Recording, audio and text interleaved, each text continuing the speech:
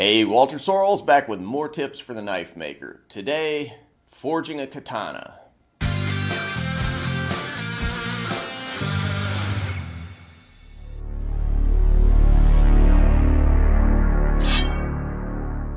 Okay, so right off the bat, I have to apologize. You know, most of the time I make a really strong attempt to have lots of close-ups, to have really high quality audio. You know, basically I hate these videos where some dude sets up a camera in the back of his shop and tries to talk over a whole bunch of loud machinery. Well, guess what? Today I'm going to do exactly that. And here's why. Basically, I'm just going to set up the camera on my anvil and you're going to get to watch every hammer blow as I forge a katana. So, the audio is going to suck, and that's just the way it is, but you're going to get to see that whole process all the way through. Alright, so now let me clarify a couple things about what I'm going to be doing here. This steel has already been forge welded and folded, so I folded the steel into a billet. Then I drew that billet out and forged it into what's known as a sunobe, which is that's the Japanese word basically for sort of a preform. So all of that work has already been done. So we've got folded steel and we've got it in the form that's just ready for the final forging. So that's what I'm going to show here. This is kind of the fun part. All the preliminary forging is in many ways more important, but it's not as cool looking. So we're going to show you the cool part today. So the first thing that I'm going to do is I'm going to hot cut this on a bias like that.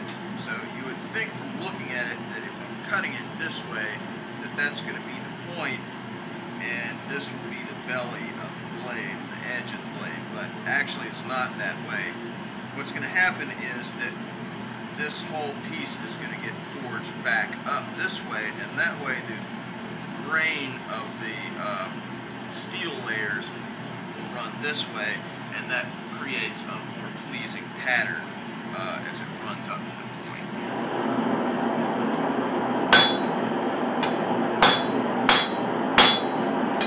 Flip it over.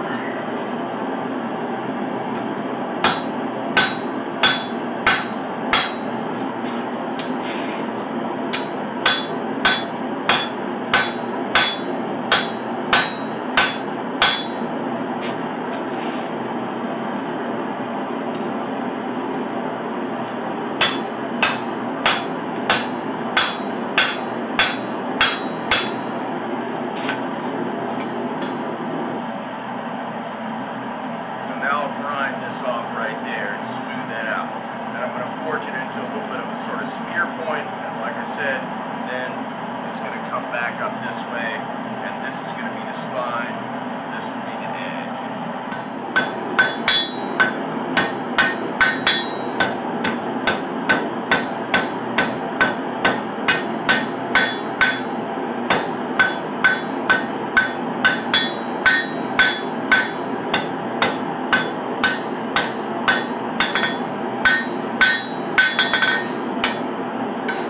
So the point you have to watch out for this little area right in here will kind of turn up and you'll get a little dip in there if you don't do this carefully. That's why I do this sort of intermediate stage of kind of making a sort of spear point. So next I'm going to forge this back up, and this will be the point and the spine here.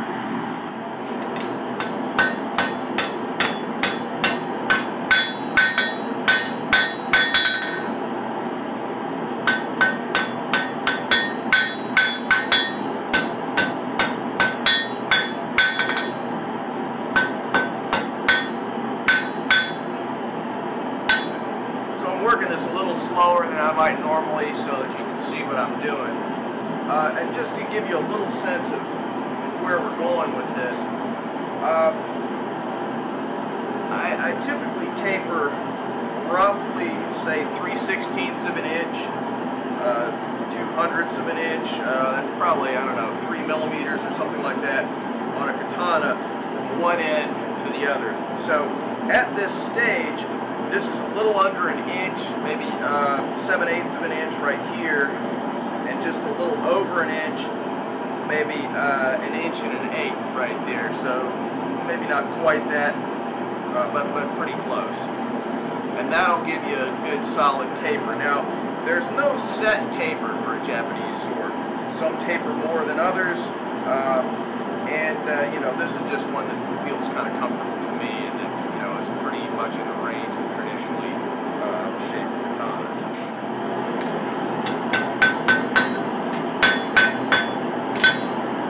So, I got a nice one straight there, and that's going to keep me from having this little divot there that I was talking about. So, now I'm going to forge the point itself.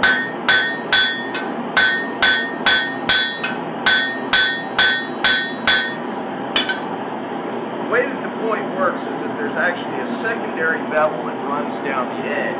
So it has to slope this way towards the spine and then this way towards the blade edge. And if you mess that up right in here, you sort of screw the pooch and you really can't recover it. So it has to be forged very carefully right in this area. So now I'll work the other side. I'm pulling the handle of the blade up off the handle.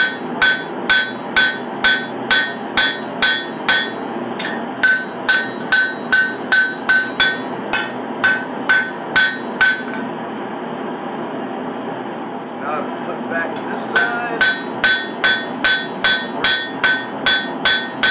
Edge. And now I'm going to work the spine right here. Very carefully. Working that little sunobe bevel, which is the little bevel right in there. So it's very careful that I don't squash this right in here. This has to be thicker right here than right here. So that's why I'm hacking this off the edge.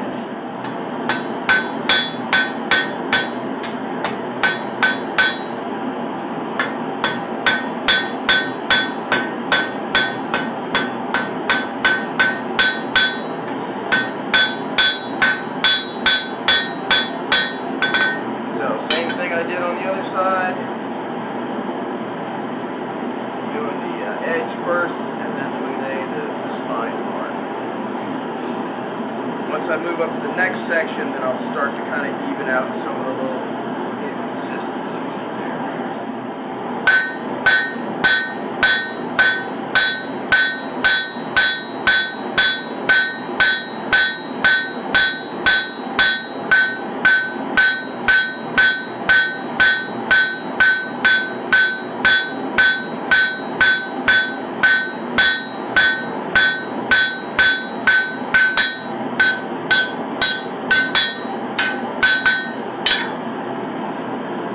So you'll see the general process that I'll do from here on to the very top of the blade.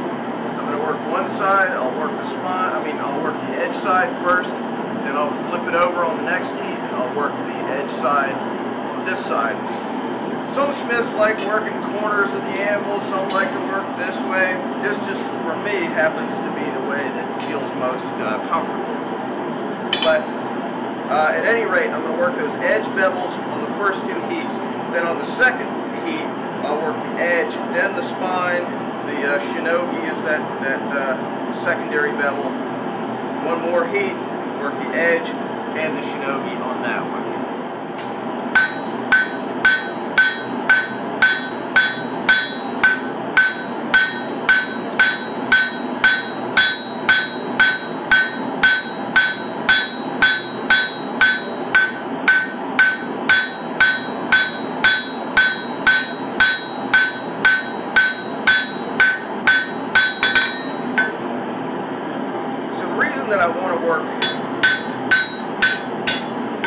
I want to work both sides, flipping it over like this, is that if you only work one side, the blade will eventually corkscrew. So in order to keep the blade symmetrical and straight, I have to work both sides equally.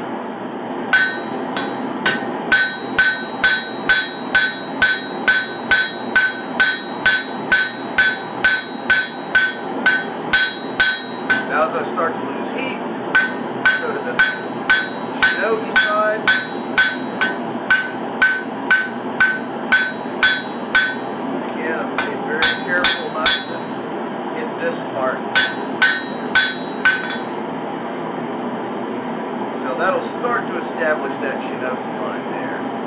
not really there quite yet, but it starts to get it.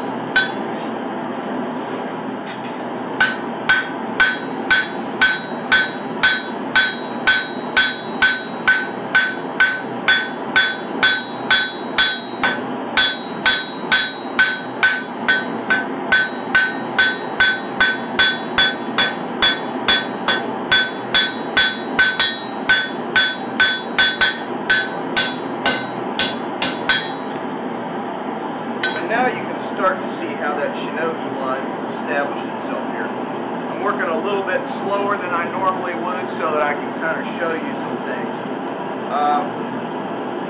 But that gives you the general idea of how this process is going to work, and then I'll just work all the way down to the end, stage by stage. This has now gained about almost 1/4 of an inch in width. So this is now a little over an inch. Ultimately, of course, I'm going to have to grind some off, and in the course of forging this straight and so forth, it loses just a hair of that width. So I'll end up being about an inch here and about an inch and 1/4 once I've done all the final grinding and polishing. So I'm always working just a little bit oversized.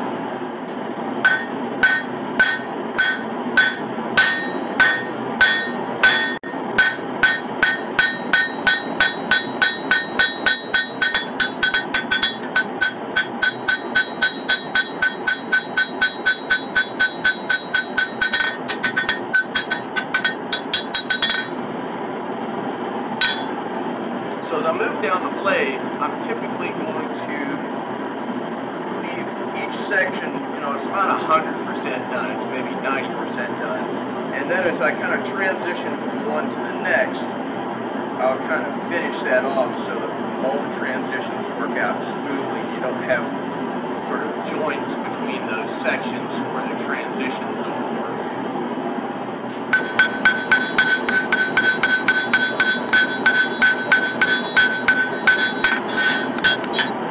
So what you'll notice is that my first hammer blows are down here, and they're on the right at the edge.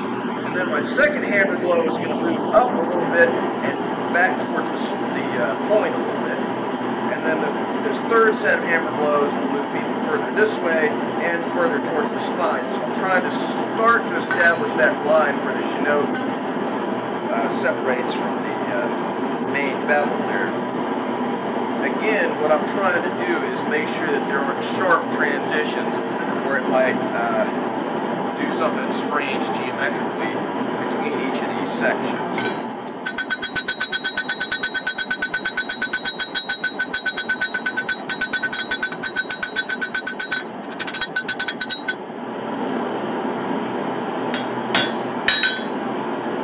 So I'm trying to keep that spine fairly straight at this point. And work that shinobi line consistently from one end to the other. It's not super clear right now, but when I come back at the end and clean it up, you'll be able to see it a little better. It's much clearer on this side.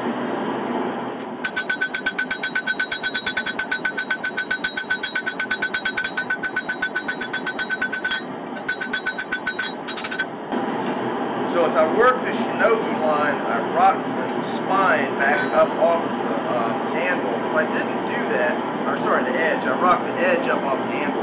If I didn't do that, then it would just flatten out that entire back side, and it would you'd lose the geometry that you're working for. Now we're on to the third section.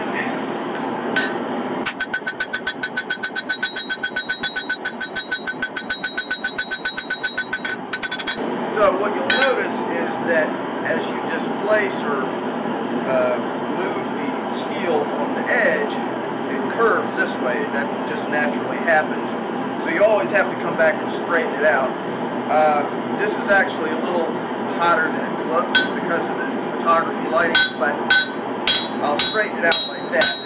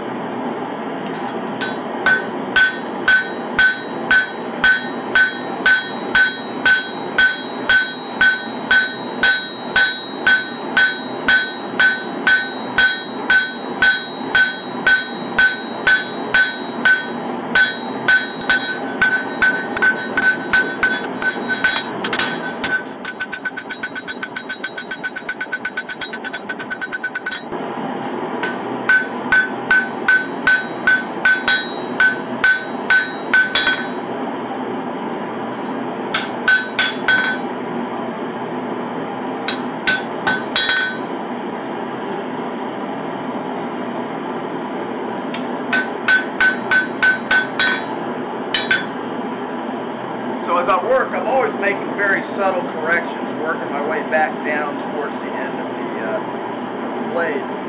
But of course, I'm going to come back at the end and make all kinds of very, very subtle little corrections to get it exactly where I want it at the end. You know, I'm not completely happy with this at this point, you know, some little transitions and all that. All that gets cleaned up at the end.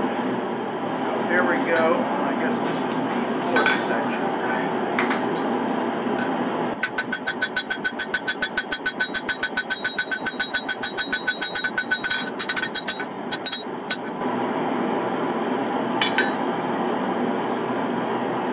So as I get closer to the tang, the blade starts to get a lot hotter. And at a certain point I'm going to have to transition to tongs. I hate using tongs.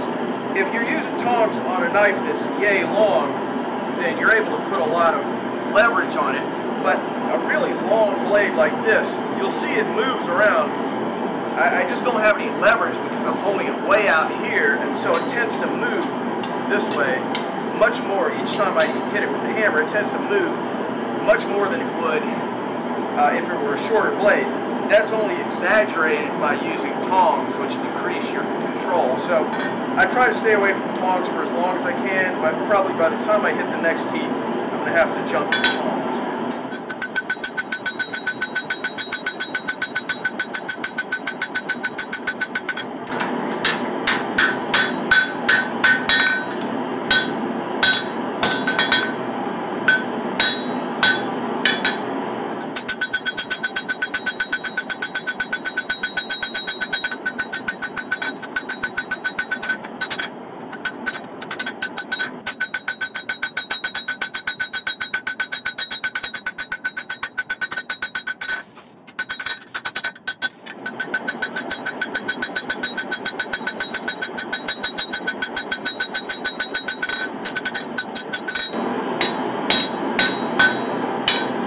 Some of you may wonder why there's water on the anvil. The reason for that is that when you hit the surface of the steel onto that water, it'll explosively blow out of there and knock some of the scale off of here, and that just keeps the surface of the steel a little bit cleaner. It's not something that you have to do, but you know, I've always been in the habit of doing it, and you know, it works for me.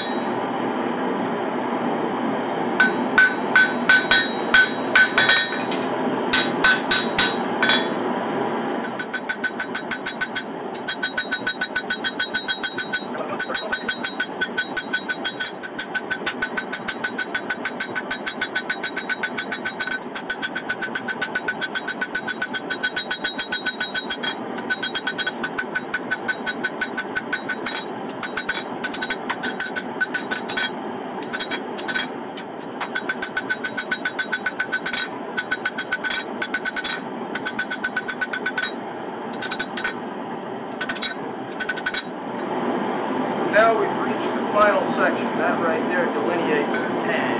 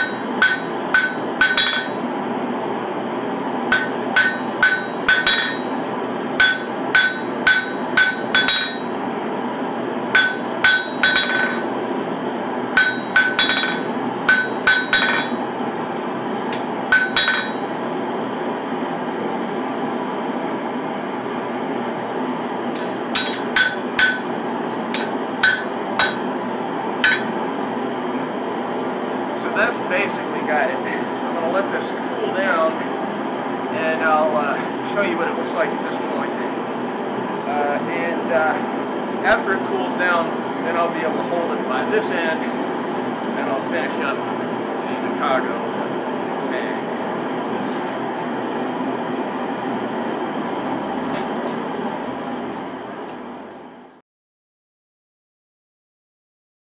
And so that's it. What we've got right here is the final result. So one of the interesting things about Japanese swords is that the differential hardening process, also known as clay hardening or whatever, causes the sword to bend in the course of the quench. It really happens in about three or 4 seconds. It's an amazing thing to watch, but from a smith's perspective, it's kind of frustrating because you can never predict exactly how that curvature is going to work.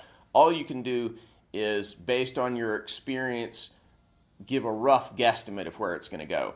And so when you look at this blade, you're actually not seeing what its final shape is going to be. You're seeing my guess as to what I have to do now in order to have it sort of preformed so that once it makes that curve in the quench, I get something that has a pleasing curvature.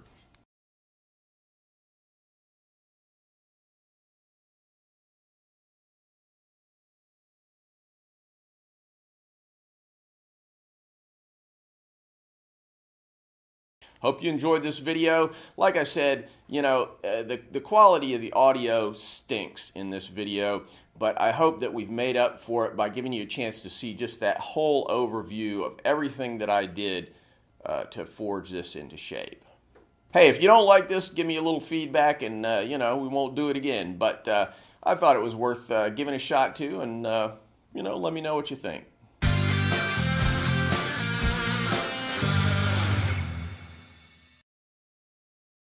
If you liked it, here are a couple of other videos that you might be interested in. Also, like me on Facebook at Walter Sorrells Blades, and check out my website, waltersorrellsblades.com, where you'll find examples of my work along with instructional videos showing all aspects of Japanese sword making, including forging and polishing, how to make hamones, and how to make fittings, scabbards, and handles for Japanese swords.